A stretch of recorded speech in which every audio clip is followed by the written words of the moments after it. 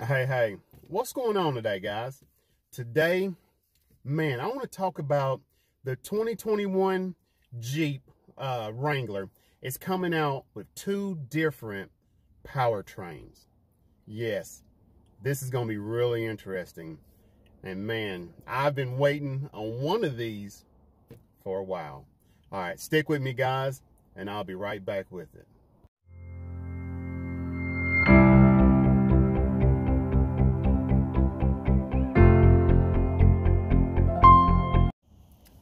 Hey, what's going on, guys? Let's get right into this. I guess it's more like a review because that's what we're doing. Yeah, it's a review because we're doing review on two different powertrains. Okay, now 2021 Jeep Wrangler is coming out with two different powertrains. Now, the one, they're coming, Jeep, well, let's just say Wrangler, because when they do stuff, they don't really say Jeep. So we're going to say Wrangler. So Wrangler is coming out with a 4xe, which is a hybrid. It's a hybrid. I mean, I don't know what else to say about it. But I tell you, this is a pretty nice hybrid. It's a 4-cylinder, but it's a 4-cylinder with it's a turbocharged 4-cylinder. So it's gonna be pretty nice, and it's better than the normal 3.6 V6, which they only push out like 285 horsepower. Now this 4-cylinder turbocharged is going to push out 375 horsepower. So hey, hybrid and 375 horsepower, that's going to be kind of hard to beat. Now, it's not bad. This thing will do 0 to 60 in like 6 seconds. I mean, that's not bad for a Jeep. I mean, it's 375 horsepower, but you know, anyway, so now the battery, the little hybrid system on this thing, it's going to be right up under your back seat, your rear seat up under there. So it's not going to mess up any of the ground clearance. You're still going to be able to do everything that a non-hybrid Jeep can do.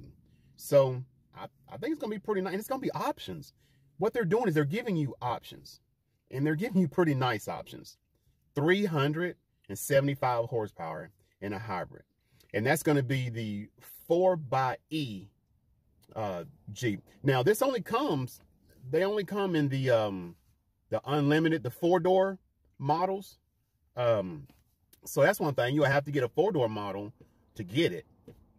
I mean, for me, which is a win-win, because I like the 4-door models anyway, just because I've heard different things, whether it's more room or not.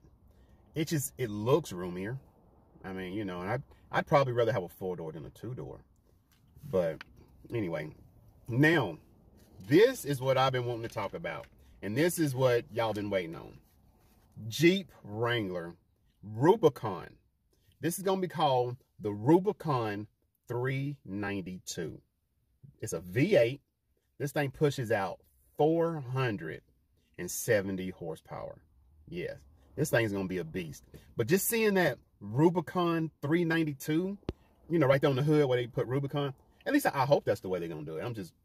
My mind is just going crazy right now.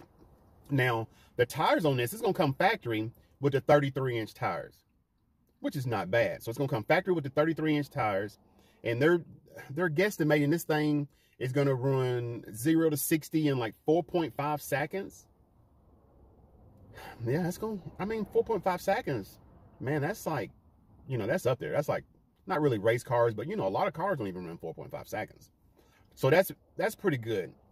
Now, the sport models of these, they're only 2-speed.